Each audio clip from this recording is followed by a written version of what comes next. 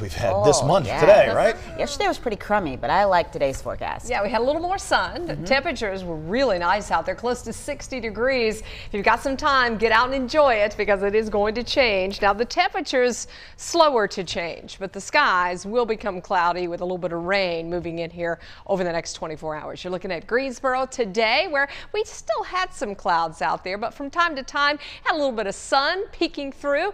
That allowed the temperatures to get up there into the 50s. Close to 60. Right now in Greensboro at 56 degrees, Winston-Salem at 57, Asheboro 58, 59 in Burlington. Those 50s extend up to Stewart, Elkin, Yadkinville.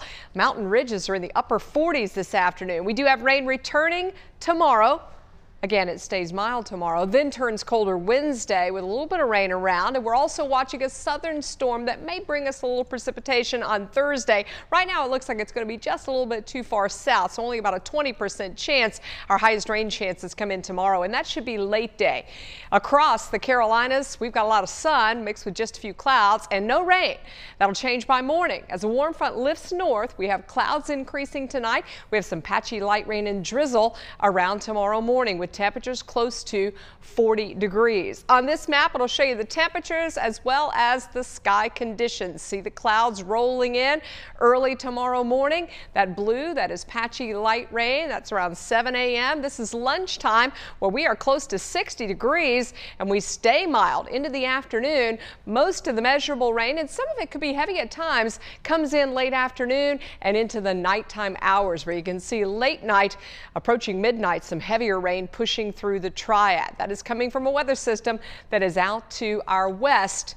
And so far, limited severe weather with this. There's just a chance for a few isolated storms deep south today and then into our area for Tuesday and then out of here by Wednesday. You'll watch the steady progression of clouds moving northward into our area. A little bit of rain overspreading us during the day tomorrow. That warm front lifts north. That's when we get a boost in the temperatures.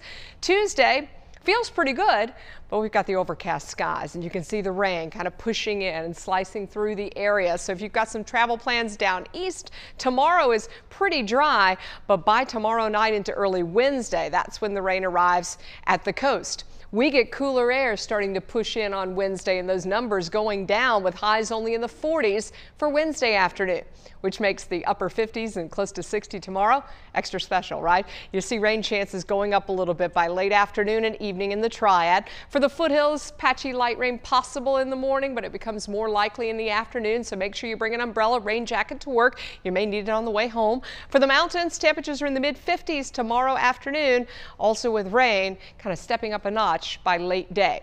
Here are the rain chances moving through Tuesday, Wednesday, and Thursday. We've got a lingering rain chance on Wednesday with temperatures in the upper 40s. We're a little bit colder on Thursday with highs in the mid 40s by then. And we're going to be tracking a storm system that is to our south. This shows you Wednesday afternoon. That front again is pushed through. The colder air starting to come in here. Moving into Thursday, moisture starting to gather. There's an area of low pressure that forms on the front.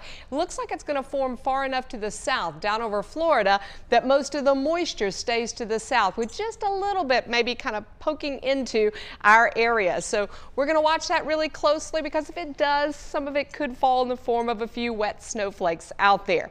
Right now does not look like a major winter storm, and I've only got a 20% chance of precipitation in for Thursday.